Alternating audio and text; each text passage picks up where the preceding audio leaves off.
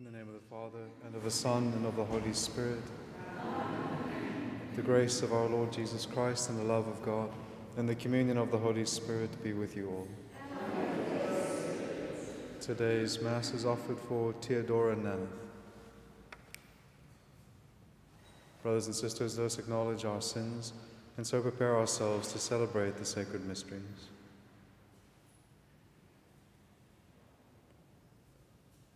I confess to Almighty God and to you, my brothers and sisters, that I have greatly sinned in my thoughts and in my words, in what I have done and what I have failed to do.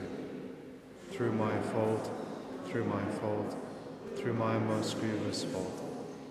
Therefore I ask the Blessed Mary, the Virgin, all the angels and saints, and you, my brothers and sisters, to pray for me to the Lord our God. May Almighty God have mercy on us, forgive us our sins, and bring us to everlasting life.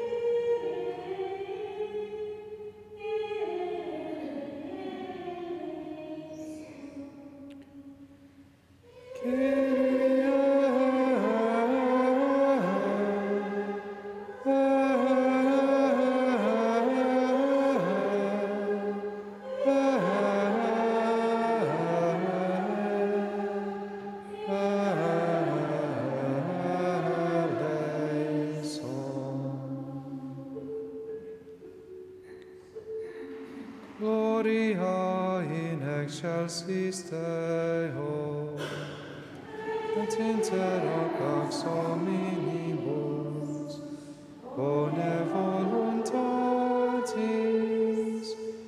laudamus te, benedicimus te, adoramus te, glorificamus te, gratias agimus tibi, propter magnam gloriam tuam, Domine Deus Rex Celestis, Deus Pater omnipotens, Domine Filii unigenite, Iesu Christe, Domine Deus agnus Dei, Filius Patris, qui tollis peccata mundi, miserere nobis, qui tollis peccata mundi, suscipe deprecationem nostram,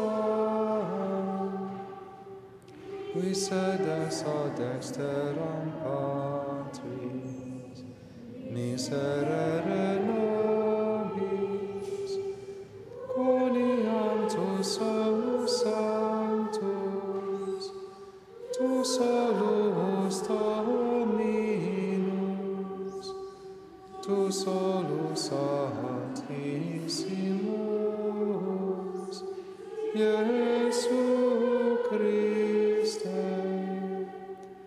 cum Sancto Spiritu, in gloria Dei Patris.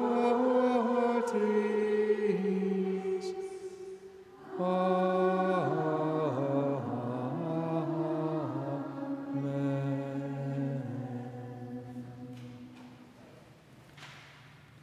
Let us pray. Almighty God, who by the mission of the Bishop St. Augustine of Canterbury called the English people into the wondrous light of the gospel, grant through his intercession, we pray, that faithful to that same gospel proclaimed, we may strive to make known your truth and build up your church on the foundations he laid. Through our Lord Jesus Christ, your Son, who lives and reigns with you in the unity of the Holy Spirit, God forever and ever.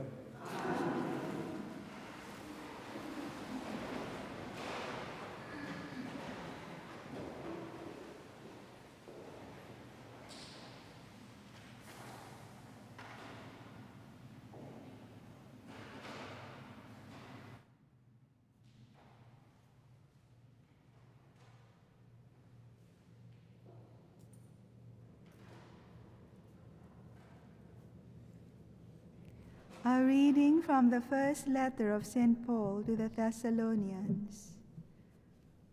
Brethren, we had courage in our God to declare to you the gospel of God in the face of great opposition. For our appeal does not spring from error or uncleanness, nor is it made with guile. But just as we have been approved by God to be entrusted with the gospel, so we speak, not to please men, but to please God, who tests our hearts. For we never used either words of flattery, as you know, or a cloak for greed, as God is witness. Nor did we seek glory from men, whether from you or from others, though we might have made demands as apostles of Christ. But we were gentle among you, like a nurse taking care of her children. So, being affectionately desirous of you, we were ready to share with you not only the gospel of God, but also our own selves, because you had become very dear to us. The word of the Lord.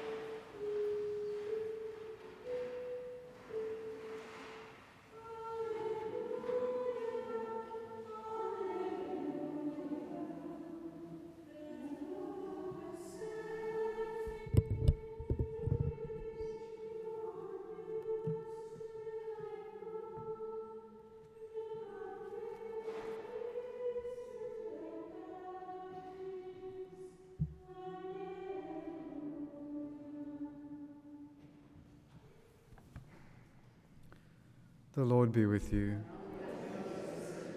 A reading from the Holy Gospel according to Luke.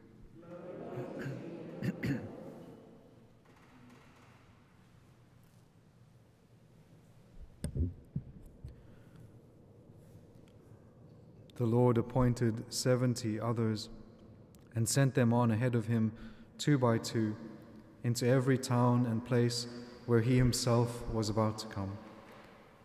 And he said to them, "The harvest is plentiful, but the laborers are few.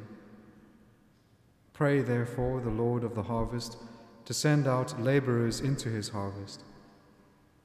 Go your way. Behold, I send you out as lambs in the midst of wolves. Carry no purse, no bag, no sandals, and salute no one on the road. Whatever house you enter, first say, 'Peace be to this house.' And if a son of peace is there, your peace shall rest upon him. But if not, it shall return to you. And remain in the same house, eating and drinking what they provide, for the laborer deserves his wages. Do not go from house to house. Whenever you enter a town and they receive you, eat what is set before you. Heal the sick in it and say to them, 'The kingdom of God has come near to you.'" The Gospel of the Lord.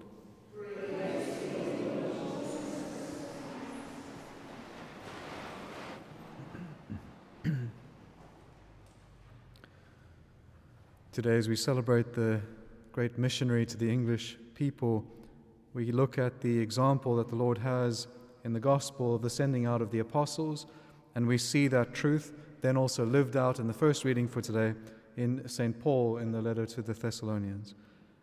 And so the Lord gives certain principles, and we've looked at some of these before, but some of them we'll just maybe look at a little bit more deeply. And so the Lord says he sends them out first, 2 by 2, into every town and place where he himself was to come. And as we've said before, he sends them out 2 by 2 because the principal emblem of the Christian is charity. And if someone cannot practice love and charity first, then they should not preach the gospel, because their life is not yet in conformity with what they are now preaching to others. And so that act of charity is what must be their previous. It must precede the proclamation by words of the gospel, because we must proclaim the gospel first by our love and by our charity and by the example of our life. And so the Lord sends them out 2 by 2 in order that their love for one another might manifest the fact that they are Christians. And he sends them out into every place where he himself is about to go. In the Greek it says he sends them out before his face, before his presence, because his word comes before his presence will rest. And so also, when the Lord is preached, he is received first by hearing before he enters into the heart. He is known and then he is loved. And so the proclamation of the gospel is in order to prepare the welcoming of the Lord into our hearts. And he says to them, "The harvest is plentiful, but the laborers are few. Pray that the Lord will send out laborers into his harvest." We've said this before, and also St. John Vianney makes the same point, which is that vocations and holy vocations are a gift from God or a response from God to the prayers of the faithful. And when the prayers are lacking, the vocations can be lacking. And so what the Lord is saying here is he is tying vocations to prayers of the faithful, that the faithful must pray for laborers in the harvest. And then he speaks to them of the dangers that they will face, but also in terms of what they must not carry with them. He acknowledges that he is sending them out into great danger. And that is true with regards to the gospel. The Lord sends us out as lambs in the midst of wolves. But in this, he is also giving us the disposition that we must have when we proclaim the gospel. We must be like lambs. I think it was St. Gregory, he says, anyone who proclaims the gospel must not be a wolf, meaning He must never cause any evil to anyone, but rather must endure evil. That is what the Christian is supposed to do when we proclaim the gospel. Be like lambs in the midst of wolves, and not become like wolves. And then he speaks to them about the great gift that they have, which requires nothing else earthly. They have all the treasures of heaven and the good news with them, and so they have no need of anything else, because providence will provide earthly needs. They carry with themselves the treasures of eternal life. And so the Lord strips them of everything that is earthly, because he has now clothed them with everything that is heavenly. And then he says, whatever house you enter, say first, peace be to this house. St. Gregory has a really interesting line on this. He says that peace is the mother of all good things.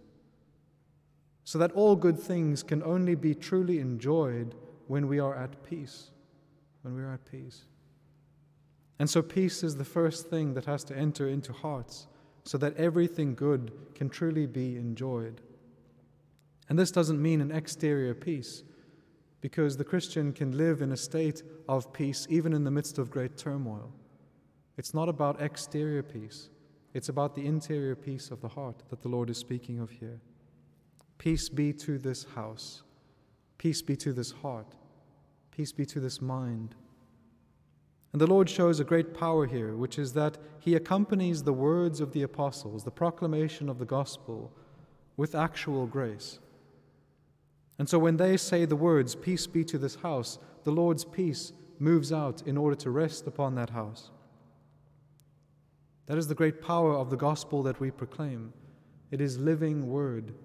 It contains within itself a power to accomplish that which is proclaimed. And so when we read the words of the gospel, they are active in us. If we are looking for peace within our own souls, read the words of the gospel, pray with them, meditate upon them, and allow them to be active within our hearts and within our minds. And then that same power, that same peace which went out with the initial proclamation of the gospel can also then rest in our own hearts. What is very beautiful, just to close, is that we see in the example of St. Paul in the first reading for today that he lives according to all of these precepts. That he travels 2 by 2 and he practices charity and love. But it is also love that compels him to go out and call souls, and he has no other motivation. He says here, he did not go out in order to preach flattery that he might please men, but rather that he might please God. He didn't preach that he might gain anything in terms of monetary value or monetary returns, but he proclaimed solely for love. A love to which he proclaims here that he would lay down his own life for the sake of those to whom he is preaching. And so St. Paul gives us the example of what the Lord teaches in the gospel today.